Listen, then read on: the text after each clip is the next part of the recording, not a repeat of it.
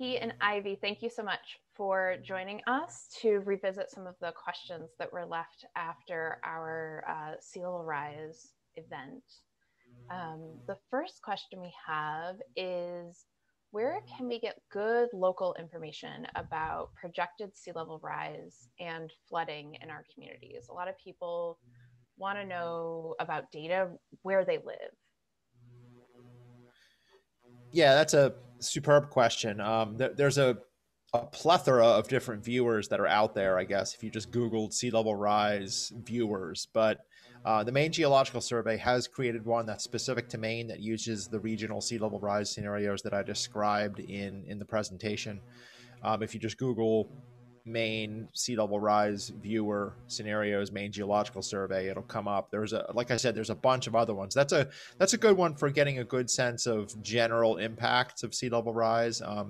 Basically, it takes the highest astronomical tide or the highest predicted tide for the year, and superimposes all of those different sea level rise scenarios on top of it, and does what we call bathtub flooding. So basically, it just floods, statically the land surface. So if the land surface is below the water, it just shows a different color.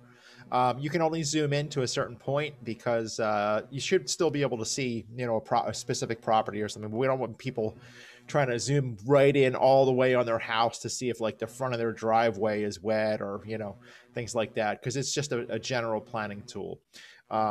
That's a great tool, and it's updated again to include the most recent sea level rise scenarios that have been put out by the National Climate Assessment and incorporated in the work by the Maine Climate Council. Another good one is put together by our partners over at the Nature Conservancy. It's called the Coastal Risk Explorer, and you can actually look at a variety of different things, including marsh migration and things. But the sea level rise scenarios haven't quite caught up. It uses some older sea level rise scenarios, but that also includes some information on social vulnerability, demographics, and also impacts to roads. So you can actually zoom into the town you live in and move a slider kind of up and down to different sea level rise scenarios, and it'll tell you how many miles of road and how an estimate of how much it might cost it to handle the impacts to those roads, and also give like a social vulnerability rating in terms of demographics. So it gets a little bit more into the human side of things. Our next question is, with high tides trending higher in depth, or is it logical that low tides will not drain out as much? Could it affect things like the exposure of clam flats or harvesting clams, for instance? Yeah, definitely.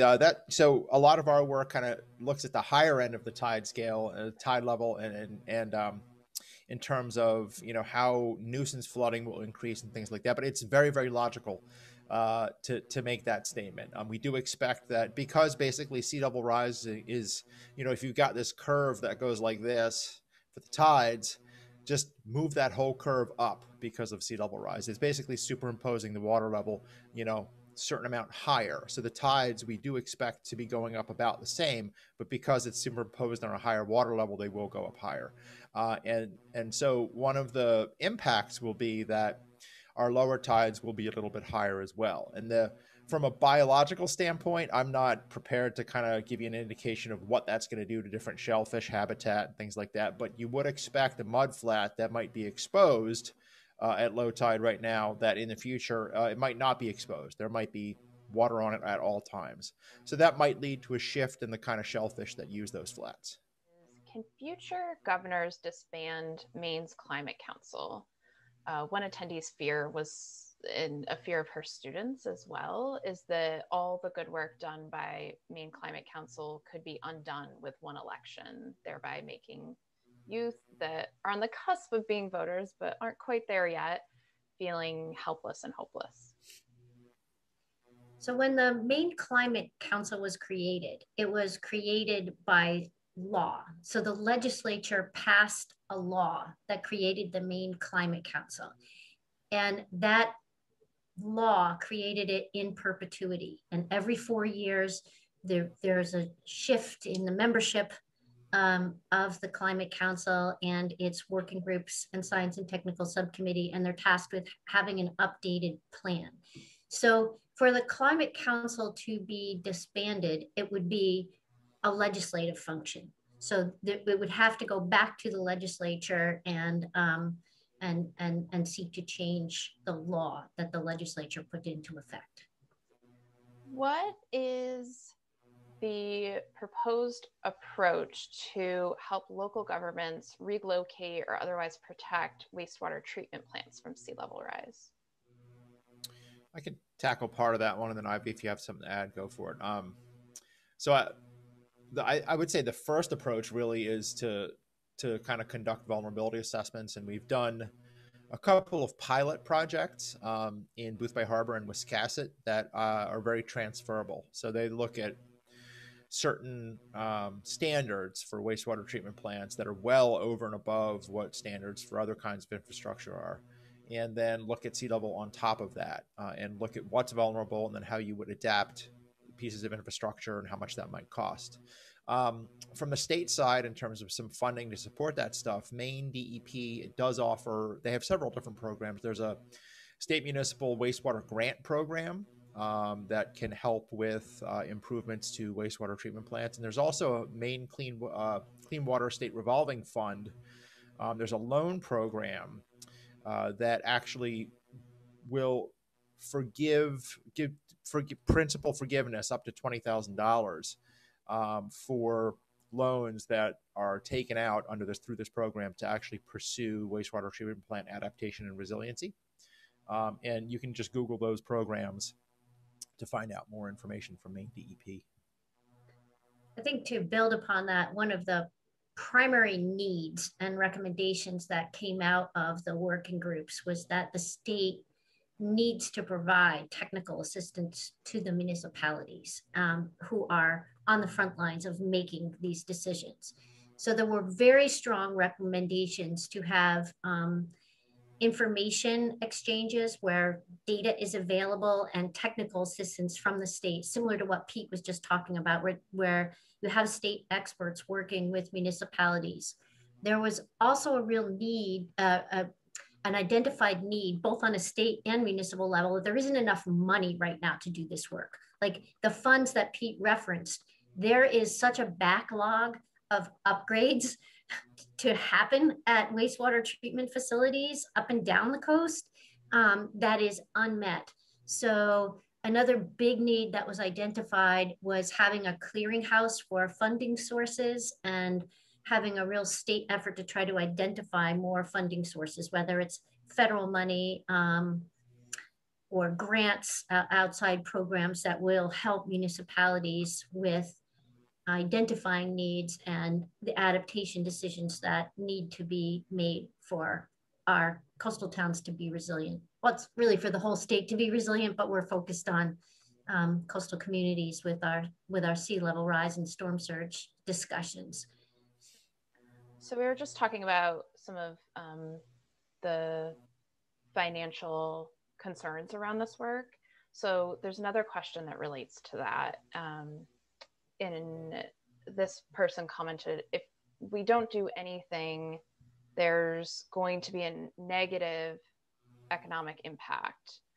Will that cost us more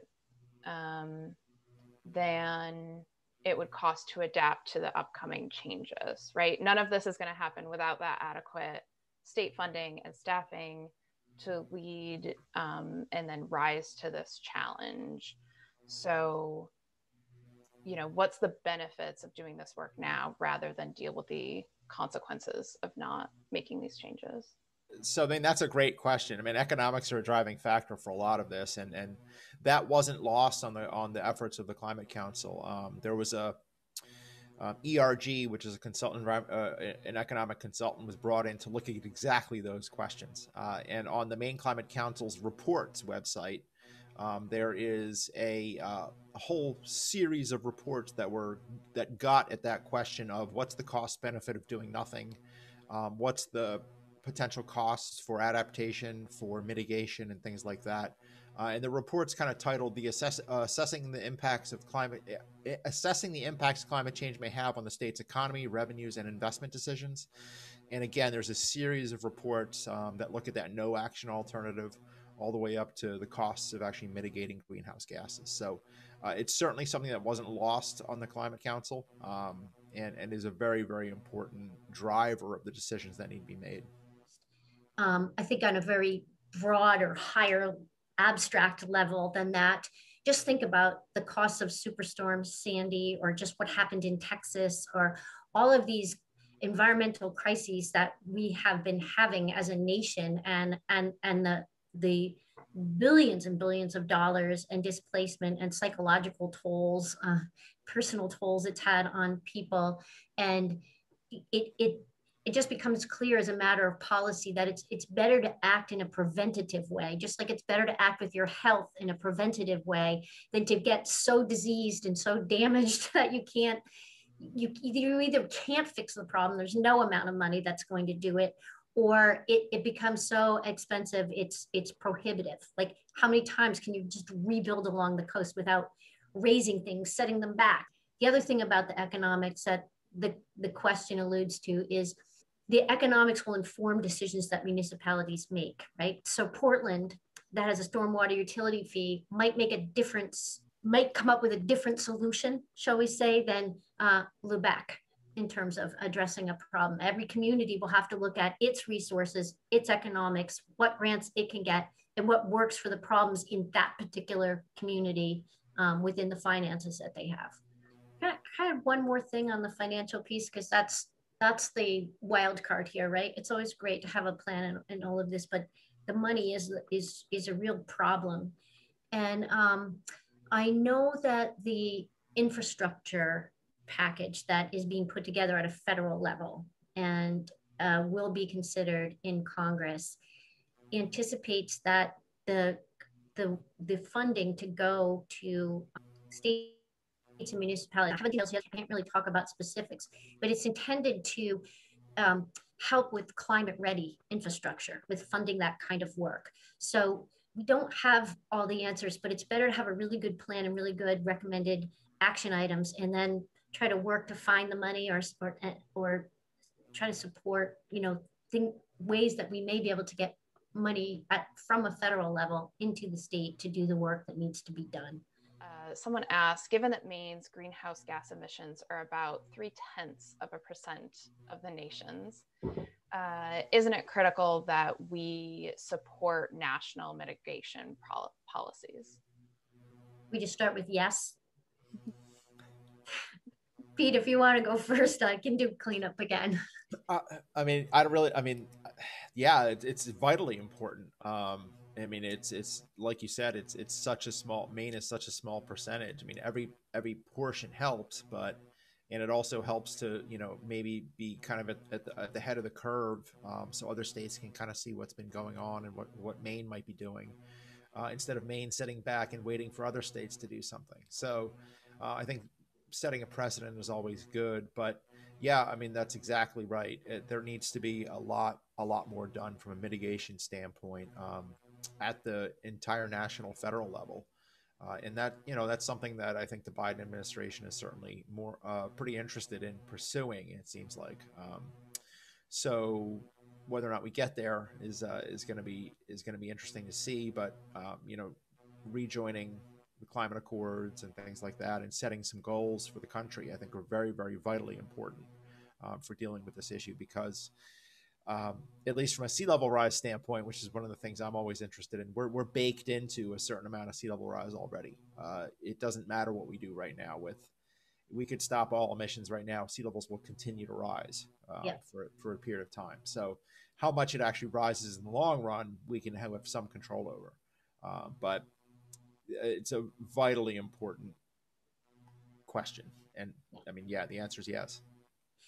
So I'll again sort of bring it up to the bigger level. We're friends of Casco Bay. We realize that no one can do this alone, and that we rely on so many other people for solutions. And that's part of the real benefit of the Mills administration's approach to climate change. So when Governor Mills introduced the bill that the legislature passed to create the Climate Council and to set ambitious goals to reduce our greenhouse gas emissions, she did it as part of 26 states working to achieve goals. So it is true that we can't solve this problem on our own. So that is a very thoughtful approach, that it is done in collaboration and conjunction with other states.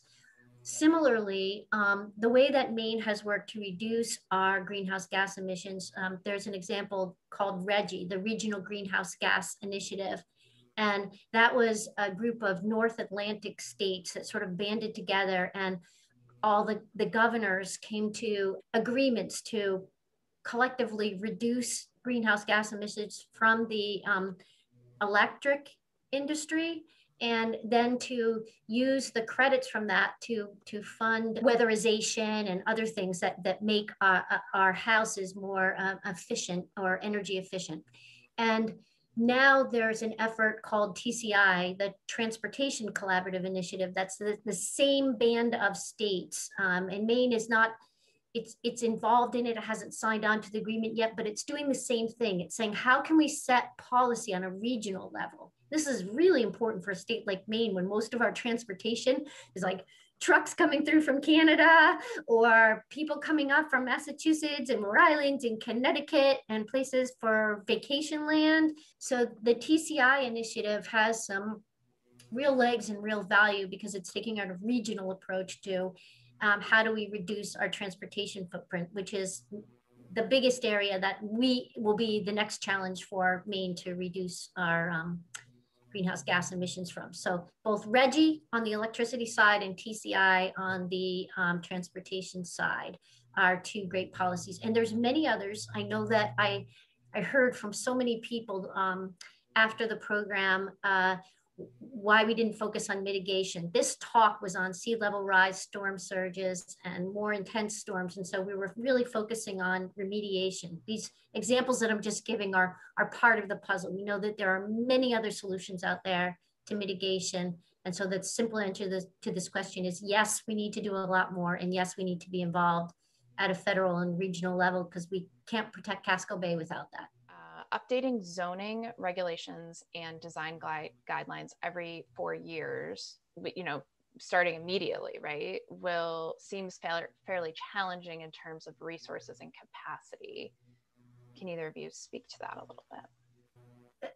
I think the intent is not that everything gets updated every 4 years, but if you have, for example, in your zoning, a sea level rise overlay, and 4 years from now, our understanding advances that we don't need to plan for 3.9 levels, feet of sea level rise, but for 6. Or wow, if we're really great at reducing our greenhouse gas emissions for less, then you adjust the science, you adjust what's in there just mechanically. You don't redo all of your zoning or all of your plan, or all of the state regulations. You just make sure that the science is accurate.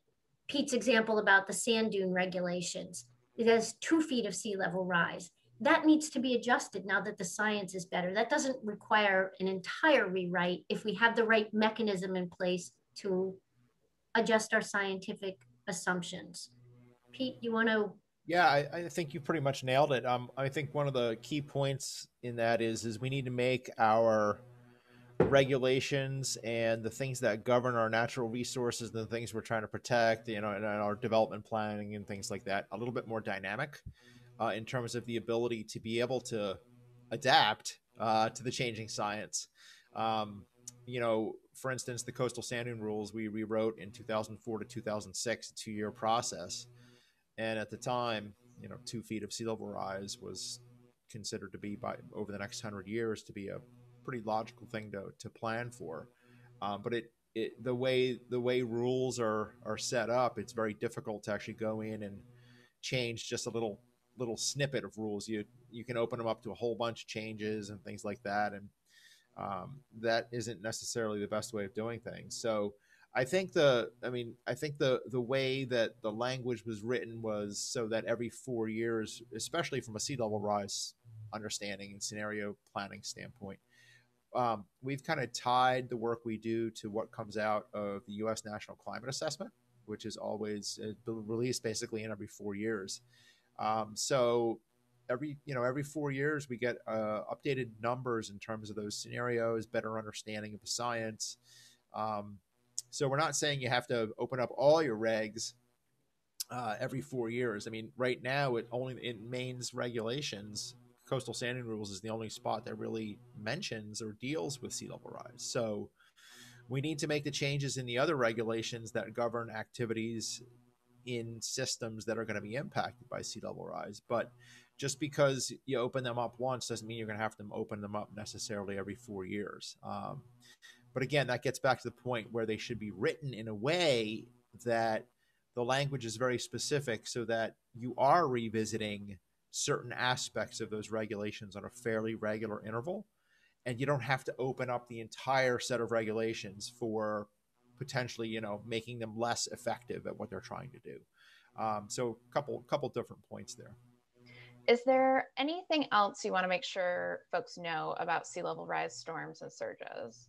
One of the important things to remember is sea level is not something that's going to stop rising come the year 2100.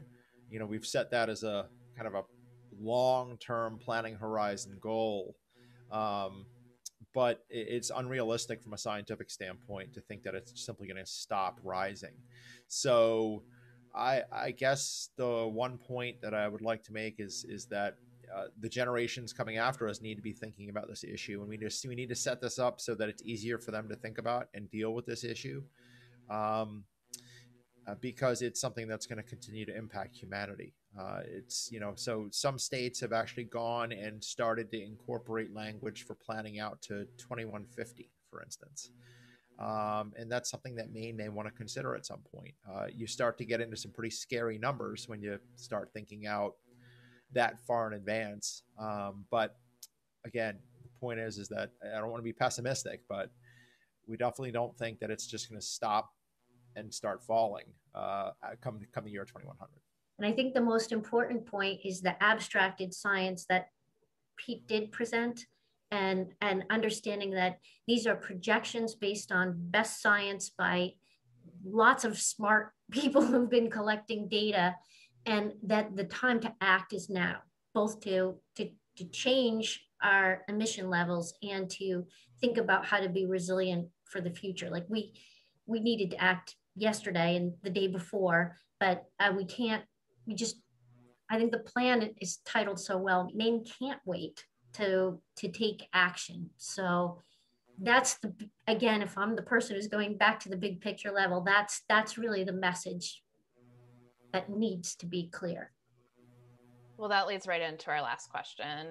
And that is, what can the citizens of Maine do? What should each person try to do at the very local and the statewide level?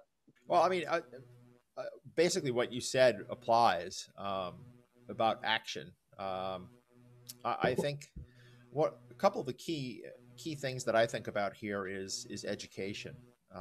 Not only educating yourselves as coastal stakeholders on these issues, but also making sure that your local and state decision makers are educated on the issue.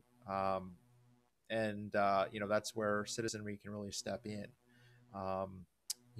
The way our political system's set up, every 2 years, a new town council, for instance, comes in.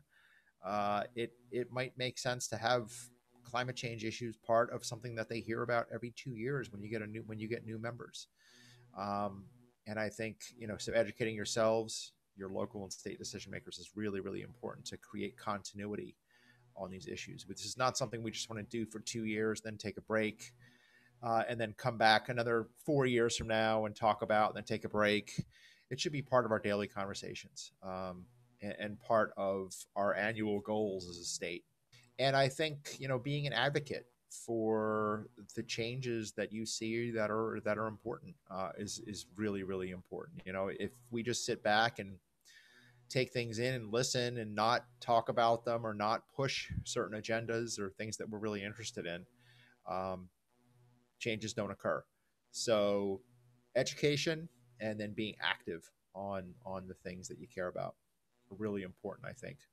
So yeah, absolutely. Make your voice heard, get educated, keep asking the amazing questions like you're asking, because that allows us all to go deeper into conversation and to further all of our understanding. Get involved. I was taking a look at climate action plans, municipal climate action plans, and they are done by committees of volunteers. Like, there are so many amazing people out there with different backgrounds or expertise, and that's the way things get done in Maine in particular. So get involved. Go see if your town has a climate action plan. Is it complete? Is it everything that the town needs? If not, can you help your town get started with a process to take further action? If your town doesn't have a plan, can you help your town with a plan?